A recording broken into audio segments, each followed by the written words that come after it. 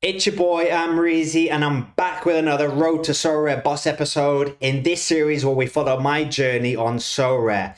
I had a crazy day yesterday regarding football news, regarding my Sorare cards.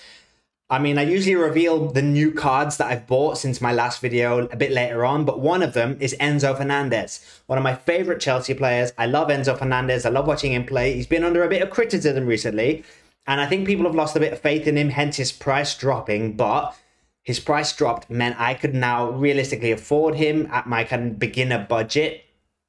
I've got one of my favorite Chelsea players, so it's very exciting. But literally about 15 or 20 minutes after I'd bought him, still on that joy, feeling that joy of, owning a Sorare card that you love, the player, it's from your team, you're going to root for him, he's young, I've got his career ahead of him, I was having all of those emotions about a new Sorare manager, having one of his favorite players, maybe my favorite Chelsea player, finally got his card. Literally 15 or 20 minutes later, ridiculous news for Santos, hence me wearing my Santos shirt today. Tragic news for my Sorare plans for Santos. I think if I had a bigger budget now, we'd have some strings coming in, we'd have some sad music, we'd have some black and white, it'd start raining, but the channel's not there yet, people. Like and subscribe. Come on, guys. If you like and subscribe, if you enjoy my videos, give them a like, give them a subscribe to the channel, and we can put those production values in place.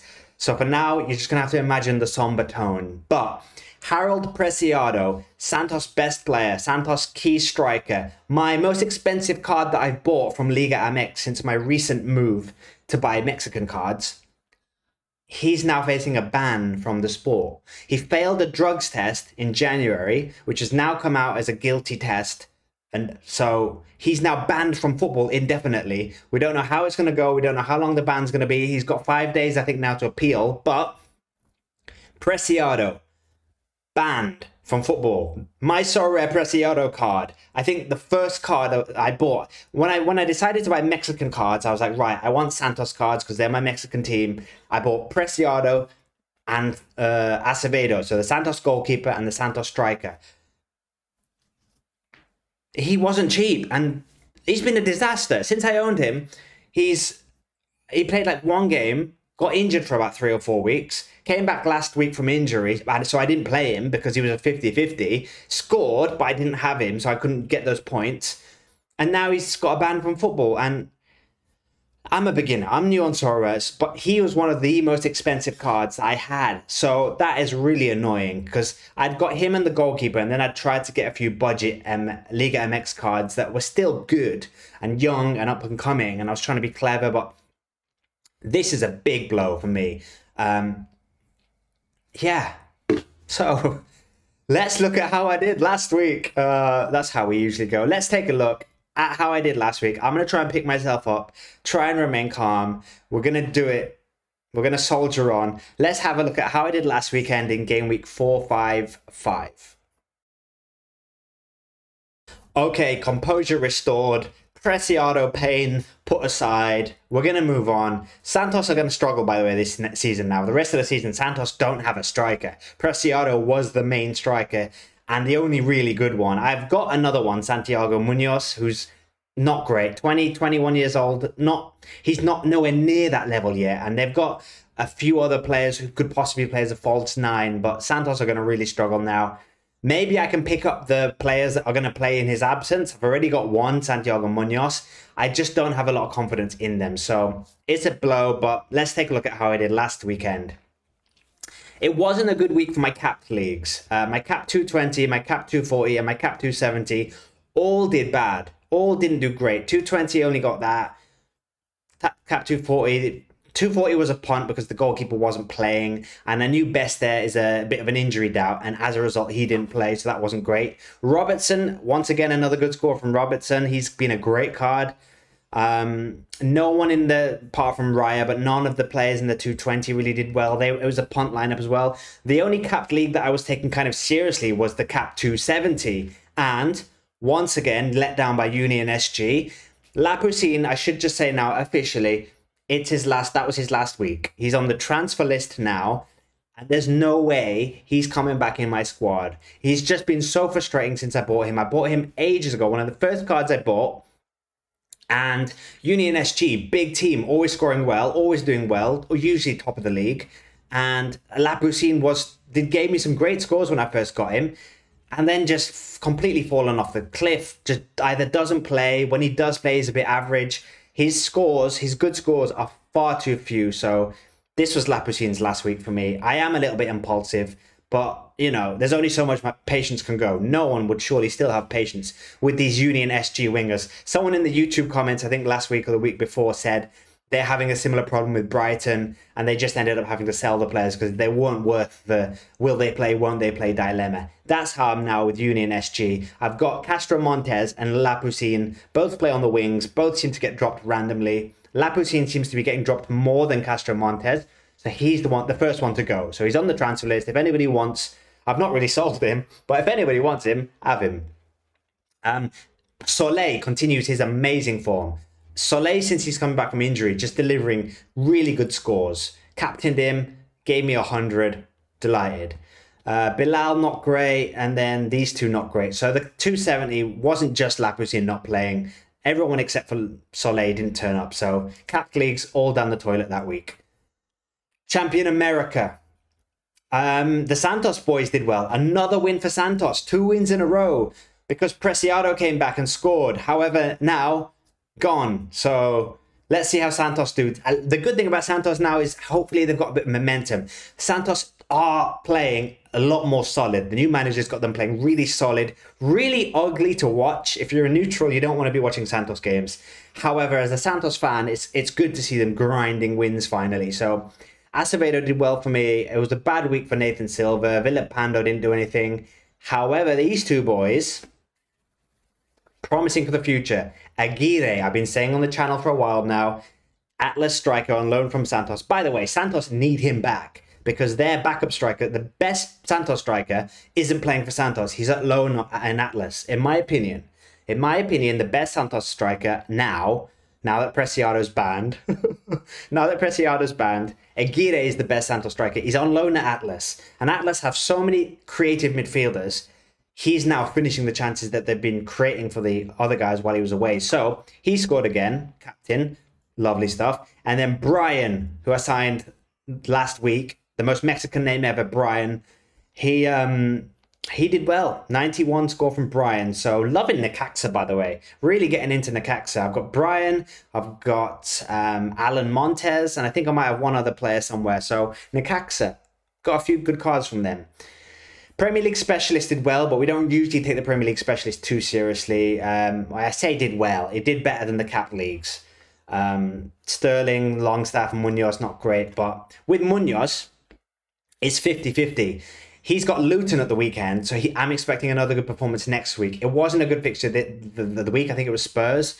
So with him, it really is when he has a good fixture, he's great to target. When he has a bad fixture, don't play him. Under 23, it was my first time entering the under 23 limited squad. As I said last week, my under 23 squad is I'm still working out what pieces I need for it. I've got the goalkeeper, I've got a defender, Udogi, who I didn't think would play, and he did end up playing. I put him in my academy team.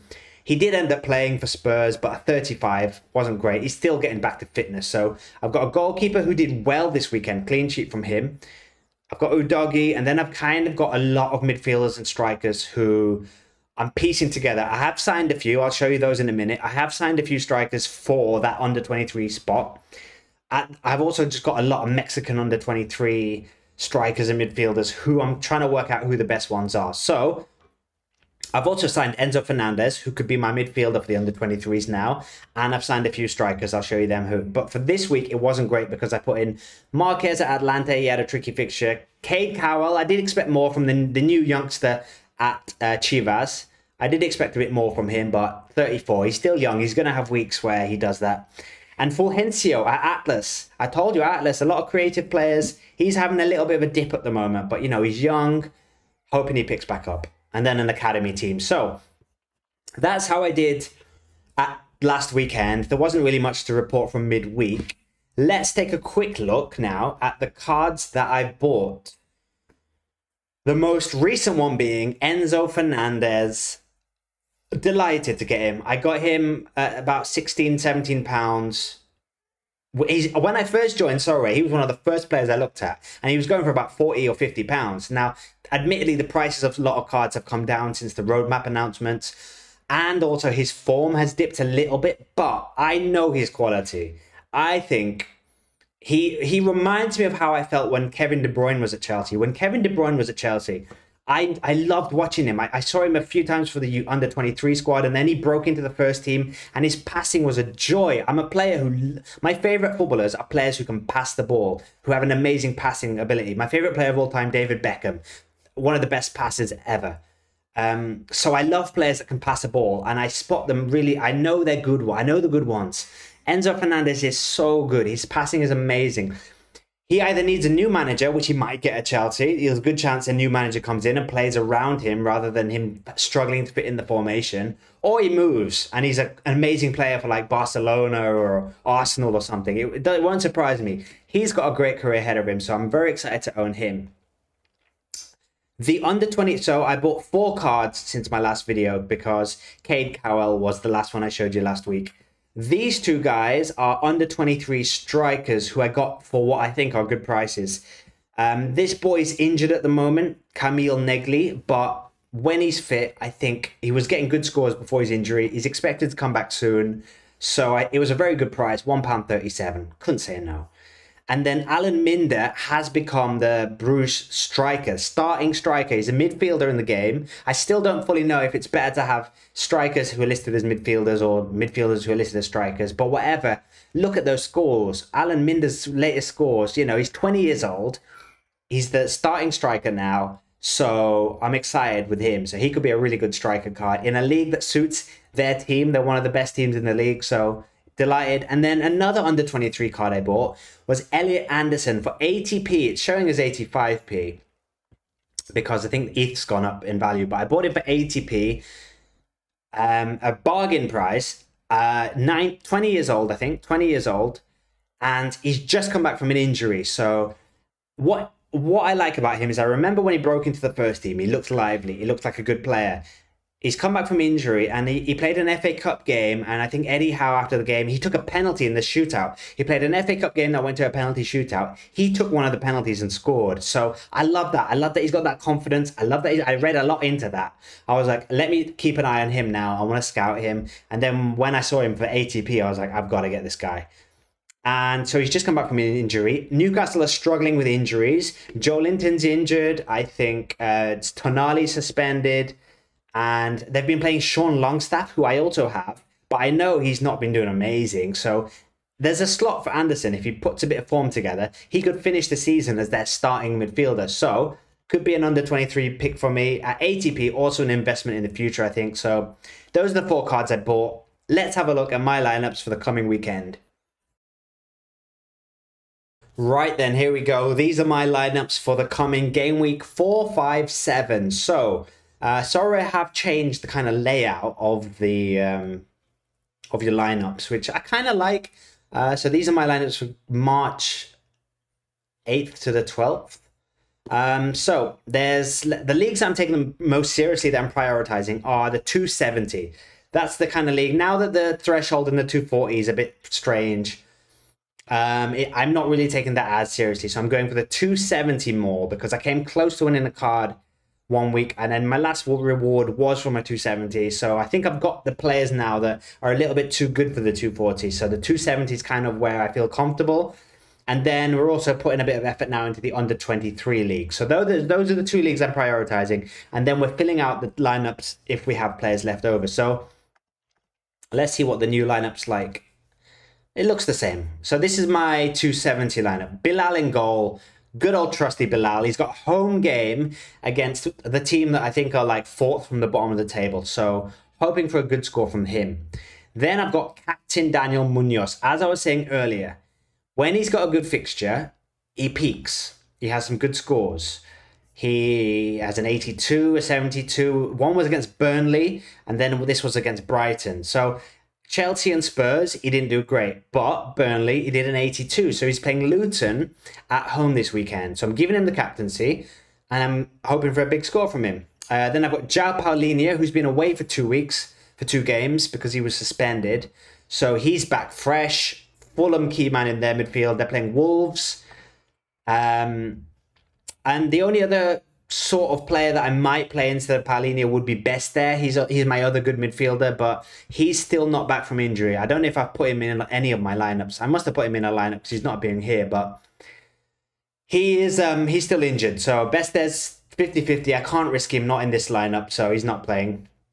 And then Rashika is my other midfielder who I'm playing because they're playing, again, a good fixture. I've got a lot of people with good away fixtures this week, so I'm not fully convinced on my lineups this week because I've got a lot of good fixtures, but a lot of them are away games, and I just feel like with those, they're 50-50. You never quite know if it's going to be a good fixture. And I feel like Turkey as well, especially the Turkish league, I feel like there is a home bias there. The home crowds do seem to play more of an advantage there. So maybe that's me overthinking it, but Rashika has a good fixture. Even though it's an away game, he's going to be in the team. And then Awaniwi is on good form, playing Brighton. Brighton do like to concede a goal. They're not known for their clean sheets. So hopefully Awaniwi can keep his good form. Didn't have a good game last game week, Awaniwi. Who did he play? Liverpool. He played Liverpool. We're going to forgive him. He was playing top of the table, Liverpool. So let's hope he gets back to scoring against Brighton. So that's my 270. That's kind of like the main league. So that's what I'm prioritizing. Then the other ones are the under-23 league, which I'm very excited about. I really like the under-23 league. I love that I can piece together players from all over the world. I love that I'm still going to be able to put people from all over the world. What I really like with the under-23 league is I'm signing a lot of Mexican cards, or I'm not signing them many anymore, but I was signing a lot of Mexican cards who were under 23. If I can just work out who the gems are there, who are the ones that are going to start, like the Cade Cowell guy at Chivas, I've got high hopes for him. And there's also a few youngsters at Santos who are under 23, who, if they can become first team, happy days. So, under 23s, it's my goalkeeper from Paris FC. He's my only goalkeeper, so he's going to be in goal every week for them. Soleil, I'm putting in this league. He's got an okay game. I think, it's an away game again. This is another one of those good fixture, but an away fixture. But Soleil's been in such good form lately. Last 3 scores have been extraordinary. It's deciding not to show you. It's deciding not to show you. What can I say? I thought I could show you. It doesn't want to show you. Well, but trust me, Soleil's got a good. He's got good form. So Soleil's playing. Alan Minder, the striker that I've just signed, he's playing. And then Enzo Fernández walking into this team. I would be tempted to put him in a stronger team possibly, but Chelsea are playing Newcastle at home, which could be a tricky fixture for him. So I'm not fully certain on them. So he's starting off in the under-23 squad. But if he has a good game, that's a good squad. And then Cade Cowell, he's the punt in this team. He's at Chivas. He hasn't had sort of a solid run of fixtures at the moment, so we don't know how it's going to go, but we're hoping for the best with Cade Cowell. And then it's a bit confusing with this new lineup. You have to click My Lineups, and then it shows you, okay. So yeah, we're hoping Cade Cowell delivers for Chivas, and then the under-23s will have a good squad. Then we've put together a 220 with, so basically Atlas are playing a really good fixture. It's an away fixture, like I said, a lot of away fixtures this week. They're playing Puebla away. Atlas, Puebla away. Good fixture. Puebla, I think, are second to bottom of the table. So I've got a bit of a mini stack here of Atlas. I've got Lozano, the defender, Fulgencio, the midfielder, and Aguirre, the striker, all at Atlas, even though 2 of the cards aren't Atlas cards. So I've got 3 Atlas stack here. Then I've got Mangala at Lyon, who's got a good away fixture as well. And then David Raya in goal. They've got Brentford, I think, so Arsenal could keep a clean sheet there. The 240 is very punty. The captain is Best there, who's a bit of a fitness doubt. Goalkeeper's not playing. I've made Best there the captain because if he doesn't play, this team's getting nothing. If he does play, he'll be captain because he's one of our best cards. I don't know if he's my best card anymore. I think Enzo Fernández might be my best card now, but Best there used to be the Best there. He's still my Best there in the German sense of the word, so Best there. Castro Montes, the winger at Union SG. Let's hope he plays. There's no Lapusine in any of the lineups this week. Castro Montes is the one Union SG player I'm backing at the moment. If he lets me down, he's going to be joining Lapusine on the transfer list. And then I've got Villapando and Mesebar, who have not the worst fixtures, but not the best fixtures. So they're in this kind of punty lineup. Then we've got Champion America, which has been rocked. This team I made yesterday before the Preciado news, and it had Preciado, and I was really excited. I was like, Santos have won 2 wins in a row. Preciado playing up front. Let's go. So he's been taken out. I've got the Santos goalkeeper, Acevedo. Nathan Silva's got a good fixture. He's playing Tijuana, which is a nice fixture for him.